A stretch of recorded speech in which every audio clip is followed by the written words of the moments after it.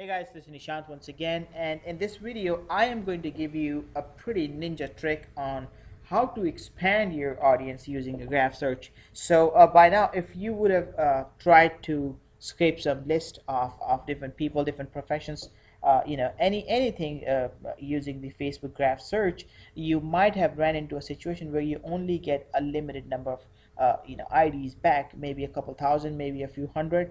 Now you know that for a fact there is a lot more people in America that fit that particular criteria, but Facebook's not giving you enough data.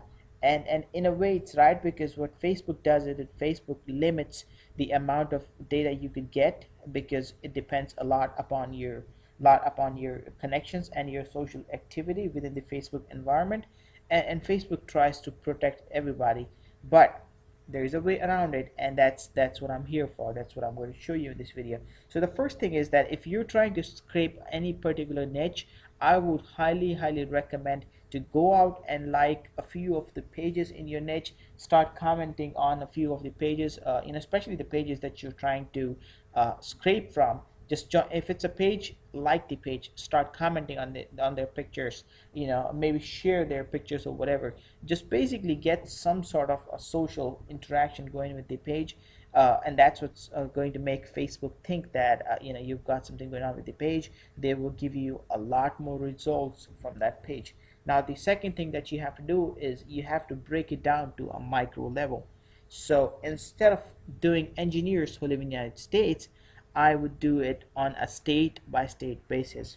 Now remember, if you do it on a state to state basis, the amount of data that you would get for each state is still going to be same as pretty close to what you would get for United States, but now you're scraping for 50 different states, so your data has the potential to be at least 50 times more than what it was, or as much as 50 times more than what it initially was.